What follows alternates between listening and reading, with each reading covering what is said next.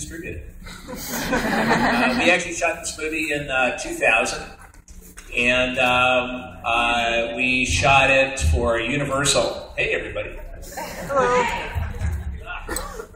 When I'm pitched backwards.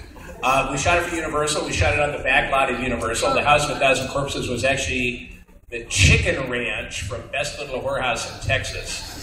When we shot the movie, the trams kept going by full of tourists, and we'd come out covered with blood and skin and people's faces and wave to the tourists as they went by.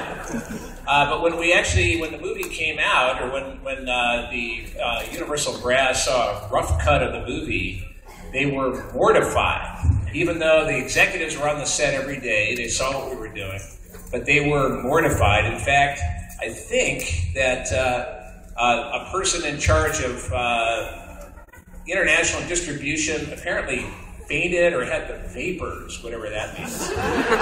She saw it, wasn't it the vapors?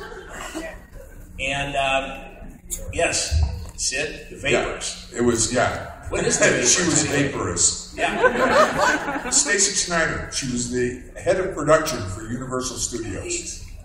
And they were doing screenings all over the country and getting great results. Either people loved it or they hated it, which is exactly what you want. Right. And she asked Rob if she could come to one of the screenings. And he said, absolutely, of course, we're doing one wherever that was. And so she came, and she was in the audience, and when the film was over, they found her in the lobby, shaking and crying uncontrollably. Somebody had to drag her fat ass home. And the next morning, she called Rob into the office and said, we cannot release this film. Now, in all fairness, at the time, in the year 2000, we had Columbine.